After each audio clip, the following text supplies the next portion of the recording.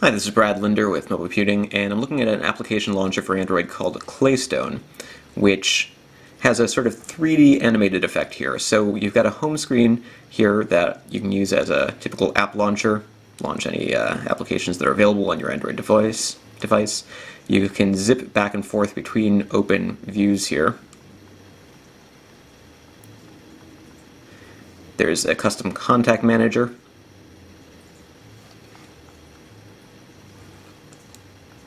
And you can also access that by hitting the button here at the bottom. But what's really interesting is you see this bar here up at the top.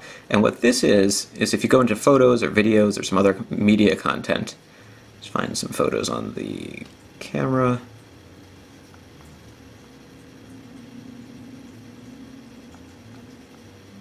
It'll add little icons to the top row here, and then you can zip between them as well by tapping on them.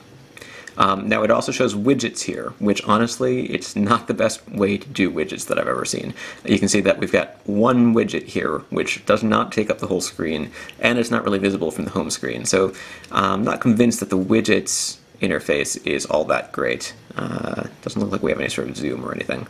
Now another interesting thing here is, so we can close these, we can close the pictures, close the widgets, and so forth. Actually, this widget doesn't want to close. But you can tap, hold, and remove or rename. There's also a little web browser that when you tap this button, you would think, oh come on, you would think that tapping this button would bring up the default web browser, but instead it loads a browser in a sort of window here.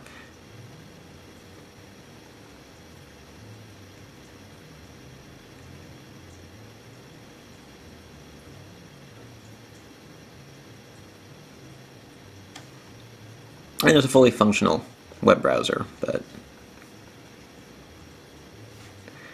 sort of a weird way to do things instead of launching the default browser. Now, of course, you can go into the apps and launch the browser that way and get to the full browser. So overall, what's interesting about Claystone, I guess, is the customized widget view, the 3D animations when you're flipping between windows, and so forth, and this media area up at the top.